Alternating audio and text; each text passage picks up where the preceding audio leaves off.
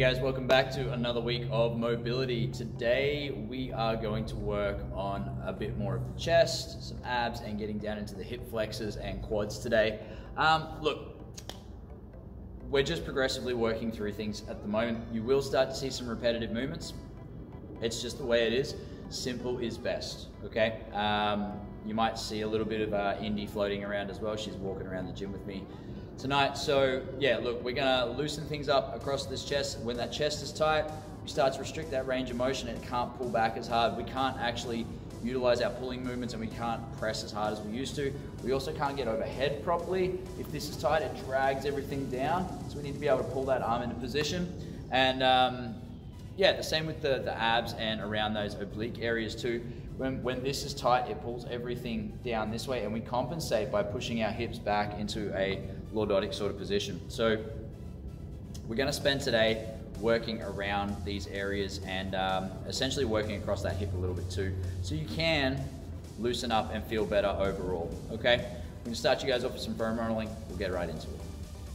As per usual, guys, we start off with some foam rolling. Now, we're going to do a basic one tonight where we spend about a minute on each of the muscle groups. Again, if you're doing this before a class, you can do about a minute or two on the rower or bike and then come over and do your foam rolling that we're going through for maybe 30 seconds to a minute and then hit the target areas that we're looking at for the certain stretches and trigger points that we're hitting. If you're someone who just is stuck for time, look, make sure you get a quick row in, quick movement of the muscles, make sure everything's feeling good, and then hit the triggers that we're looking for, okay? Don't ever just go straight in and start triggering. It's like you can do it, but it doesn't actually do any as much benefit as it can if you get a bit warmer, okay? So we're gonna start with a foam roll. We're gonna start up high and work our way down. So the foam roll we're gonna start with is actually gonna be around that chest area. We're gonna start front on, lying on it, and we're gonna go over the top of the chest and work our way down. We're looking to try and smash that pec tissue. Now, I get some of you aren't going to want to smash that. That's fine. You don't need to roll all the way over there. You can start rolling on the side here and then go down that serratus that we're looking for, okay? So this is what we're looking for, guys. We want to be, go this way. So we want to be down, like I said, chest down, arm is up, and we're just going to be doing some sweeps, okay? Getting some sweeps over the top of that, just to sort of loosen it up. Now, if you're not comfortable being on the top of it, you can go side onto it, and then just work the ribs underneath it. That's where we go next, right? So we're starting to hit this area here, right? So we're just gonna start moving that up and down, go over to the front area. So you wanna hit into that abdominal area just gently. All right? And then we start to work into the oblique area as well. So on the side, just sit into it, roll a little bit. So again, like you're gonna do about, like from top to bottom, you can take about 2 minutes, all right? We're then gonna work down the quad and we're gonna do an ITB hit as well, okay? So for the quad hit, we're starting just below the hip, all right? Get that roller on the hip and you're just gonna do sweeps up and down, right? And then you'll turn the angle of that leg to get different parts of the quad, right? Get to different sides. And get nice and high up in that hip and really start to open it up, okay? Once we've done that bit, we're gonna hit the ITB, so the iliotibial band, bit on the side here. Same deal, we need to start just below the knee and work our way up. This one you can spend a bit more time on. You can actually spend like 5 to 10 minutes just doing this, and this can loosen up your knees, your hips, just really make everything feel a whole lot better, okay? So again, get some weight on there, just below the knee. We're just thinking, like you can do long sweeps if you want, if you're just doing this as a warm-up before you hit your hip flexors, or you can start to rock side to side, really get that tissue loosened up and moving around. Start to really flow through, find the areas that are a bit more gross and just hang out there, right? You're not trying to make yourself hurt, you're just trying to make those areas that are tight loosen up a bit, okay? So again, that's our pieces that we're going to use to warm the muscle tissue up before we get into anything too dramatic. From here, we're going to start looking at doing some stretches across that chest and around the ab area, and then we'll start looking at some trigger points and being able to get the triggers into the hips and quad. All right, our first one is involving the big blue ball. So if you're doing this at home, you can do it with a trigger ball. It works better with this one. This one's slightly bigger, like if you see it side on, it's a slightly bigger ball. And we're trying to hit this anterior compartment, so it's just in where your shoulder, like for most people, you'll see your shoulder dips in a bit. Where that shoulder starts to dip in, that's the area we're going to hit. We're going to work our way across the top of that pec. We're going to work our way down the center in here as well, where that tissue connects. Then we're going to go all the way back out, and we'll start to hit that anterior delt just a little bit too, just to loosen it up. All right, it's a fairly simple procedure, fairly simple process. All we're going to do is we're going to lie on that ball, we're going to move the arm around and make that tissue open up and sort of start to activate. So if you were to just put your hand there and you move your arm up and across and out, you'll feel that muscle work, right? That's what we're doing here. We're going to lie down on this, we're going to put some weight into it, we're going to move that arm around so it stretches out, we're going to move it across so it starts to stretch, to contract in, and then, yeah, we're going to grind through different parts of this tissue, okay? So, let's have a look at what it looks like. So, we're down here on the floor, get into that anterior compartment that I was talking about, so not on the delt, just inside it. Put some pressure on it, really get your chest into it, and you're going to put your arm down by your side, work it up and around so it'll start to glide underneath that chest a bit, and then back around again, so we can start to move the arm around, up. All right, so as you come through it, it's going to feel like your arm's going to come up here, and it's going to pull the pec in a position that it'll feel like it's on its side, and it's going to come back out to the front again, okay? That's what we're looking at doing with this movement. So we're doing this, you're going to do this for about 2 minutes, right? Spend a long time here. This is the muscle that is super tight, that pulls your shoulders forward. All right, you're going to spend some time here, grease that groove. Once you've done a little bit there, we're going to hit closer to the middle of that collarbone, just below where your collarbone hits in the center there. Hit just below that, right? Get on top of it, pressure in, arm around. Start to move that tissue around. Really feel it tight. Again, 1 minute, 2 minutes, move down a bit, hitting in that middle of that chest, move that tissue around, stretch it out, really get some weight in on that ball. And again, you're not trying to create pain, you're trying to create pressure in an area that's tight, and then have that tissue open and close, contract, stretch, so that you can then be able to use it more freely, right? It's starting to try and loosen up some of the debris that might be caught in there, and have it move so that it feels a whole lot better, okay? So that's our first bit we're gonna do with this chest stretch. Like I said, you can spend like 6, 7, 8 minutes doing this, right? 2 minutes here, 2 minutes there, 2 minutes here, 2 minutes there. And then you'll come all the way back out and you're gonna hit right on the front of that shoulder and still do the same movements, right? Around and back up. It's all gonna feel the same, okay? So that's where we're starting with that chest.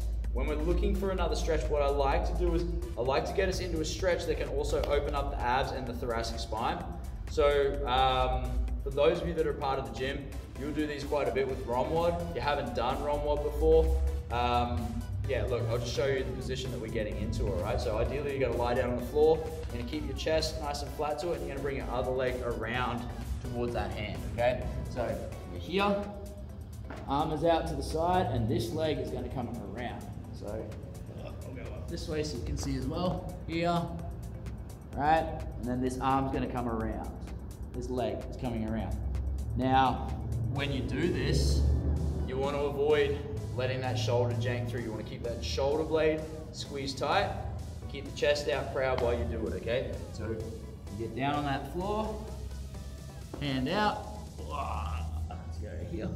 Hand out, okay? And then we're going to squeeze that shoulder back and open up. Okay? And that's it. You're just going to hold that for about 2 minutes one side, and out the other way, shoulder back, squeeze, and then about 2 minutes the other side. So if you run through just that chest stretch that we went through and the big blue ball across the top, down and into that delt, your shoulder's gonna be a whole lot more free, be able to press more, you'll feel a lot less shoulder pain, things will just start to feel a whole lot more relaxed around the shoulder.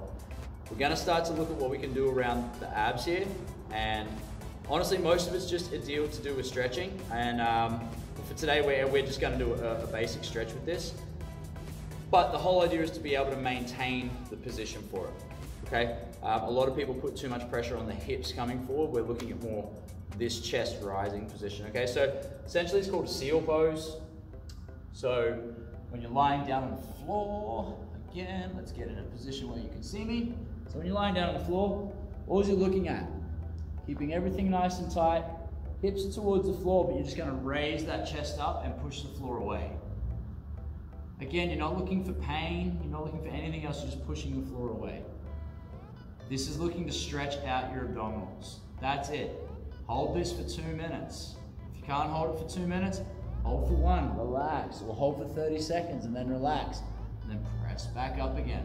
Quality is far better than anything, right? You want good quality stretches. If you're just hanging out here, or you get up and you start doing these ones, yeah, that's good, but what starts to happen is you put so much focus on your hips coming towards the ground that you start to lose what's happening in that abdominal area, and we lose that chest up position, okay? If you are someone who is a bit more flexible and you can press tall and get that abdominal stretch, this is a great position to be in, okay? Don't fall into the position thinking that you have to go up here though. This, with that chest tall, will get more than enough stretch of the abdominal area, okay? That's what we're looking at. From here, we're gonna move into the hip flexors, okay? Hip flexors, they're a tough one, okay? So essentially your quadricep runs across the hip. Hip flexors are something that makes your knee raise up, right? So we're looking at all of these heads of the quadricep muscle. We're gonna target just below the bony part of your hip here and around. And we're also gonna run our couch stretch today as well, and then we'll call it there for today on this, all right? So with regards to this piece with the trigger point around your hip flexor, it's going just below the bony part in your hip, the ASIS, right? So find the bony part of your hip, just sit it just below that. That's the point we want to hit, and possibly even a little bit lower if you want to, okay? While we work our way around, we're going to keep working around this way, and you can go up a little bit or you can go down a little bit. It's anywhere in this sort of space that we're trying to loosen up. And remember, this will be different for each person. Some people, it'll be like really high. Other people, it'll be really low. Our goal here is to make sure that you're feeling like it's going to loosen up some tissue, okay? So let's have a look at where we're at. So I've got this ball just below bony part of my hip, all right? I'm gonna lie down on it. I'm gonna put some pressure on it, and for me that feels kind of good where it is. Now if it feels good, that doesn't mean that I have to move off it. It's good to actually make sure that all these things are feeling okay. So I can hang out there for a minute, 2 minutes to make sure that's good. That when I sit into it, it doesn't actually start to feel a bit more pressure, because we tend to resist off it a bit. That's okay. So from there, what we can do is we can move over to the side of it, okay? And grind it over a bit. Now that one there is a bit more gnarly for me, and it has a little bit more tissue that is tense. I can feel it. It's bounced up a bit. It's not happy with me that I've put some pressure on it. So I'm gonna just let that relax a bit. And for me, I'm feeling this up into my side here too, right? So I'm getting into an area where it's creating some tension in my trunk. And by loosening this, this is gonna make it easier for me to move when I'm doing things with my midline as well, right? So the whole idea here is just to relax, breathe in through your nose, out through your mouth, and spend some time here, 2 minutes. Don't need to oscillate around, you just gotta sit in and let it release. Once that's released, we're gonna move over a bit, okay? And we're gonna sort of find that space, okay? This one again, nice and tight for me. Just sit into it, and eventually you'll feel it sink in a little bit. That's what we want. We want to sink into it and just drop. Okay? So that's what we're looking for with this, right? That is going to loosen up a whole lot of tissue for you, and you'll be able to, even if you don't do the stretches on that, that alone is going to make a world of difference, all right? On our next hit, I'm going to show you how to loosen up those hips with a Samson stretch and a couch stretch. All right, so the Samson stretch is fairly straightforward, guys. We've done this a fair bit. I'll do this one here and then I'm gonna move us over to the wall shot and show you the couch stretch. And I'll show you the couch stretch nice and low. We did it on our first week, we're gonna do it again. So our Samson stretch, we're gonna have on one knee, other legs in front of us. We're gonna have knee, hip, and shoulder all in line. And our goal here is to try and push this hip forward, not arch my back, right? I'm trying to push this hip forward a touch. Good. Now, and that's it. That's all I need to do. Now, if I want more out of that, I drive the hip closer to the ground. All right? So again, I'm here. I'm just pushing that hip further and further forward. I'm not arching my back and pulling my chest out, pretending or feeling like I'm getting better. Now, if you're someone with fairly good mobility, you could possibly pull that leg back behind you and grab a hold of your foot too to do essentially your couch stretch there. I'll see if I can pull it off today. Yep, here we go. So chest nice and tall, hold that position, and that'll give you your couch stretch just there. So I'm holding onto that back foot there. This is one that you want to hold for a minimum of 2 minutes and then change legs. Okay, so again, if I was to do it this way here, I would grab that leg, chest nice and tall, and that you feel from your hip all the way down to your knee if you've got tight quads. All right, so that is our Samson stretch and our little bit of a couch stretch. We're going to look at the couch stretch next. We've done this before. It's tough, needs to be held for a minimum of 2 minutes, okay? I'll show you that in the next clip. All right, so here we are again, ready for our couch stretch. The whole idea with this, guys, is like we just showed with getting the foot behind, we're looking for creating some tension in that quad and across that hip, creating some tension across that hip flexor muscle and forcing it to stretch open a little bit. The longer you hold it and the more you sit into it, the better it gets. So what you're gonna do is you're gonna place your foot against the wall, your other foot's gonna come out, and then you're gonna start to sit up, right? So foot against the wall, other foot up, and then if this is as far as you can go, that's it. If you've got the ability to sit up nice and tall, we sit up nice and tall. And you hold that for about 2 minutes, okay? Hang out, have a conversation with someone. This is something you can do on your couch, okay? Pop your knee on the couch, foot against the back of the couch, other foot sits across the front and is just standing you up tall. Hang out there while you watch TV, guys. That's why it's called the couch stretch. Hold it for a couple of minutes, hands go back down, other leg comes out of the way, knee down, we're relaxed, okay? If you run through all of these drills this week, guys, you will end up feeling a whole lot looser across your hips and shoulders, guaranteed. That's it for today, guys. Look, if you can run through these things and take your time across the chest, get some regular stretching across that belly, and run through the stretches for your quads and hip flexors at least a few times throughout this week, you are gonna feel a whole lot better. You're gonna feel freer, your shoulders are gonna feel amazing for pressing, pulling, anything that you're gonna run into. And you're also gonna make sure that your knees feel great from relieving the tension in your quads. If you can't make it into doing all of these things, I strongly recommend a few things. 1, getting in that chest stretch on the floor. 2, getting in the ITB roll on the side of the leg. And 3, getting in your couch stretch this week. If you can get those 3 things in twice this week for at least 2 minutes on each hit, you will feel better in each of those joints, okay? The hips will feel better, the abs will feel better, and your shoulders will start to feel better. If you like what you're seeing, guys, like the video, subscribe to the channel, do all the fun stuff that helps the channel get a little bit more support. Thanks for watching.